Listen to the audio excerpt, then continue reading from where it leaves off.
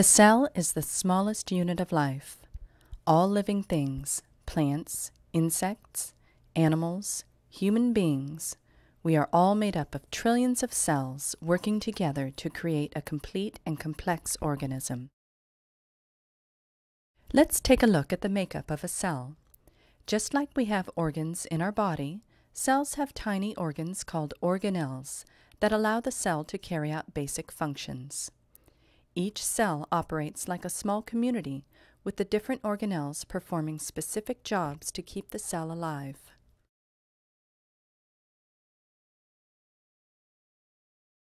Cellular energy is needed for every life function.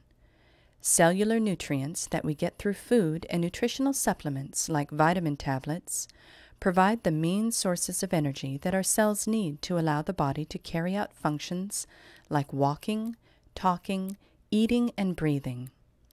Cellular nutrients are a combination of macronutrients like proteins, carbohydrates, and fats, and micronutrients like vitamins, minerals, trace elements, and amino acids.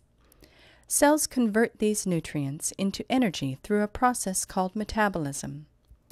The production of this bioenergy takes place in organelles called mitochondria, which are the power plants of the cell. Proper nourishment of our cells allows our bodies to grow and stay healthy. Our body's health is decided at the cellular level. When our cells do not have the essential nutrients to perform their basic functions, we become nutrient deficient. Nutrient deficiency over extended periods of time causes the cells to malfunction. When cells do not function properly, over time this can lead to disorders of the various systems that make up the entire human body. In addition to cellular nutrients nourishing the cells to enable us to carry out basic functions of life, cellular nutrients also support stability of the connective tissues in our body. In this picture, we take a look at the inside of a bone. Looking at the inside of this bone under a microscope, we see collagen fibers. These collagen fibers are produced with the help of vitamins. The more healthy collagen fibers that are produced, the better stability our body tissue will have.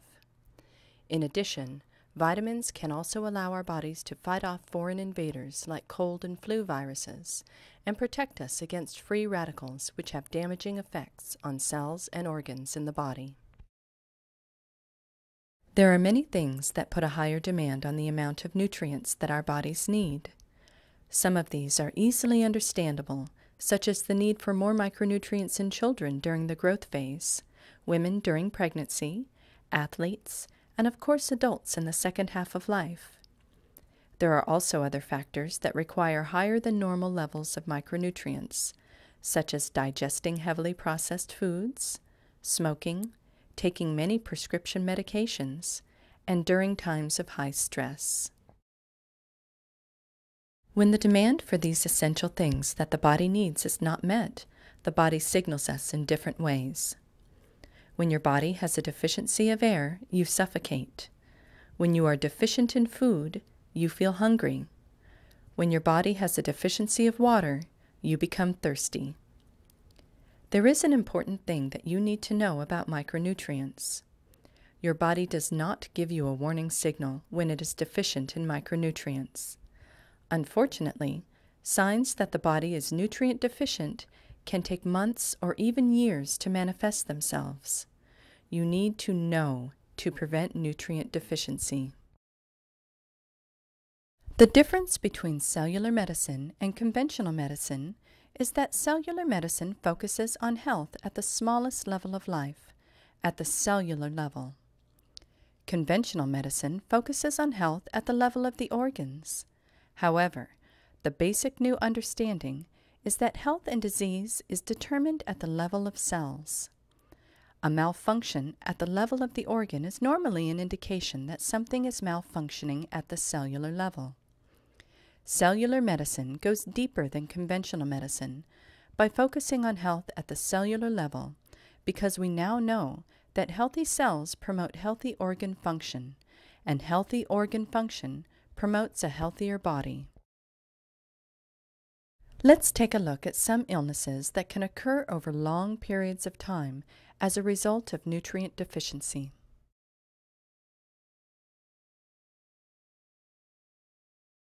Atherosclerosis, the formation of deposits or plaques in the arteries, is the underlying cause of heart attacks. The damage done by nutrient deficiency that can lead to atherosclerosis normally takes decades to become apparent. Over decades of nutrient deficiency in the cells that make up the blood vessels, the blood vessel walls begin to weaken and develop cracks if the cells continue to go undernourished. In the image on the left, we see an atherosclerotic plaque that has formed inside the blood vessel wall. The plaque makes it harder for blood to pass easily through the small opening. The symptom of this reduced blood flow over time is angina, a severe constricting pain in the chest.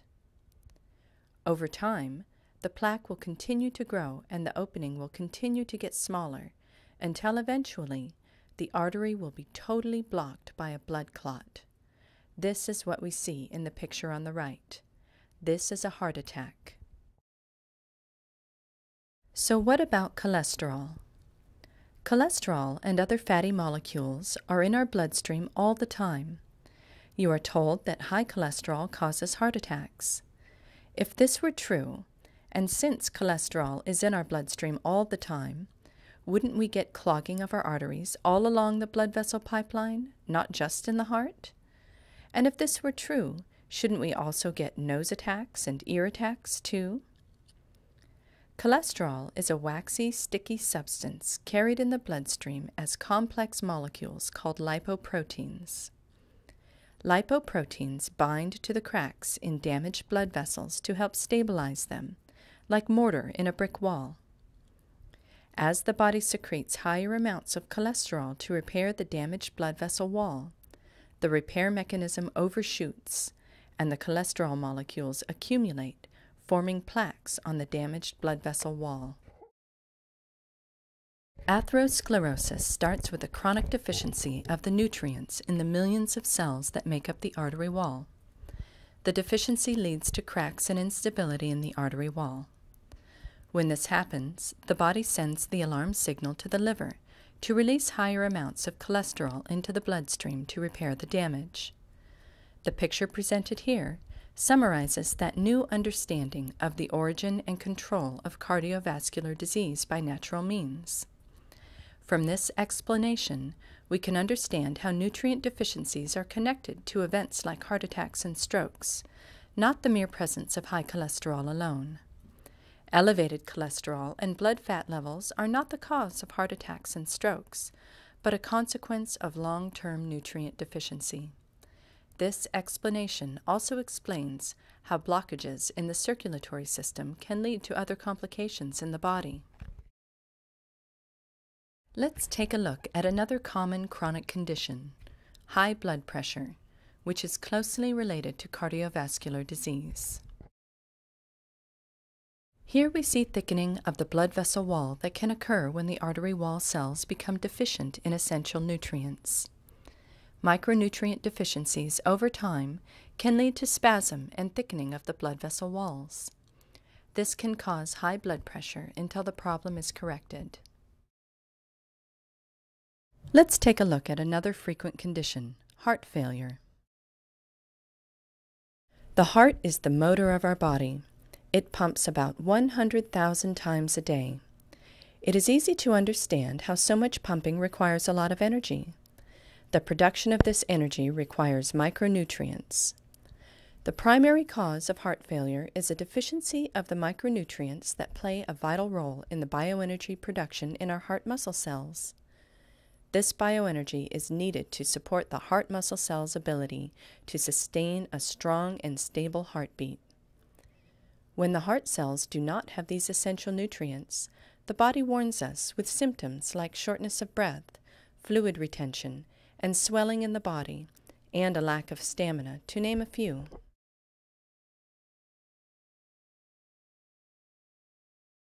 Type 2 diabetes is a disease that is characterized by the body not being able to produce or utilize enough insulin to control the amount of the sugar or glucose in the blood.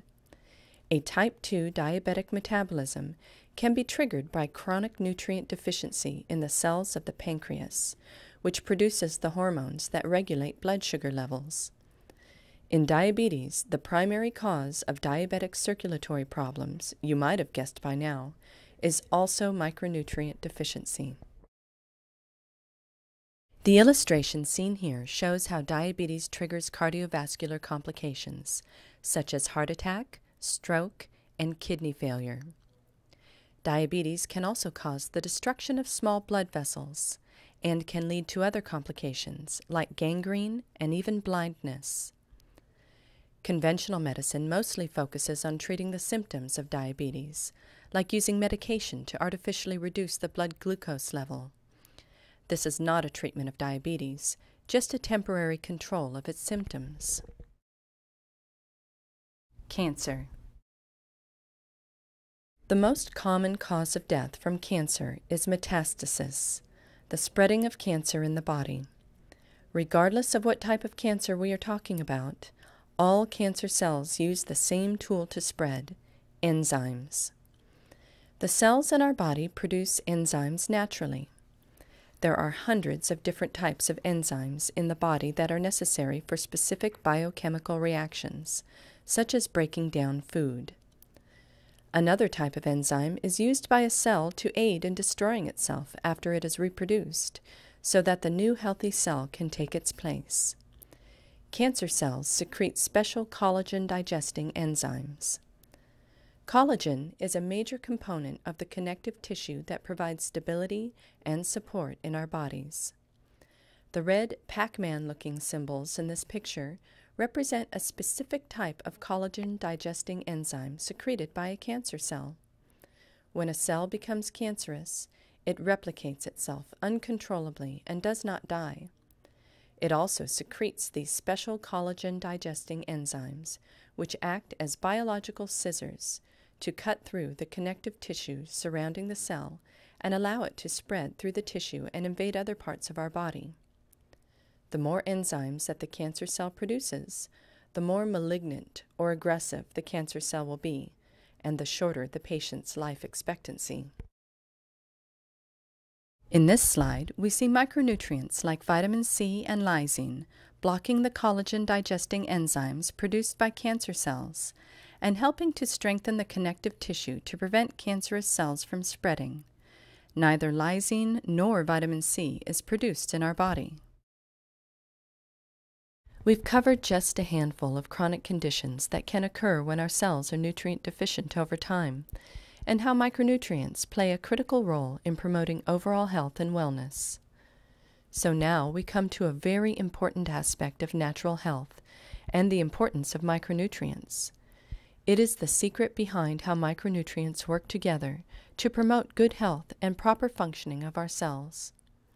We named a few different micronutrients in the course of this presentation, but the secret to optimum human health does not lie in providing large amounts of any one micronutrient in particular. No, the secret lies in synergy. Nature operates on the combined effort of things working together at the same time. We call this synergy. Think of an orchestra. If we take one instrument from the orchestra, or even a row of violins, and they play a set of notes, it will produce a certain sound, and that sound may be nice. When we put them together with a group of different instruments, they can produce a powerful and beautiful sound that you cannot produce using just one instrument. Micronutrients operate the same way in a cell. In order for a cell to be healthy and perform at its best, large amounts of one nutrient at a time may be helpful, but will not make up for having a deficiency in another nutrient. It will not be as powerful as giving the cell specific nutrient combinations in balanced proportions that allow certain functions to take place, unlocking the power of nutrient synergy. Just like an orchestra sounds best when there is synergy between the instruments to create beautiful music, cells work best when there is synergy between nutrients, combinations of specific micronutrients in specific proportions, working together to bring about optimum performance in the cell. We're just about at the end of this presentation, but first meet the team who has pioneered this new understanding of cellular health. Founded by Dr. Matthias Rath and headed by Dr. Alexandra Niedzwiecki, the Dr. Rath Research Institute in Santa Clara, California, has been a leader in the emerging field of science-based natural health for over a decade. The research team of the Dr. Rath Research Institute has published numerous research articles in the most respected scientific journals and given presentations at prestigious international medical conferences. If you would like to learn more about the Institute and their work, please visit www.drrathresearch.org. The Institute also has a strong research focus on some of today's most common diseases, including cardiovascular disease and cancer. These findings can be summarized in the popular books Why People Get Heart Attacks But Animals Don't and Victory Over Cancer. We have reached the end of this short educational presentation. We hope that the information you learned will benefit you and those you love. If you have any questions, please ask the store personnel, and they will be happy to assist you. We are convinced that if this knowledge is shared with people in communities around the world, we will reach our goal of health for all by 2020.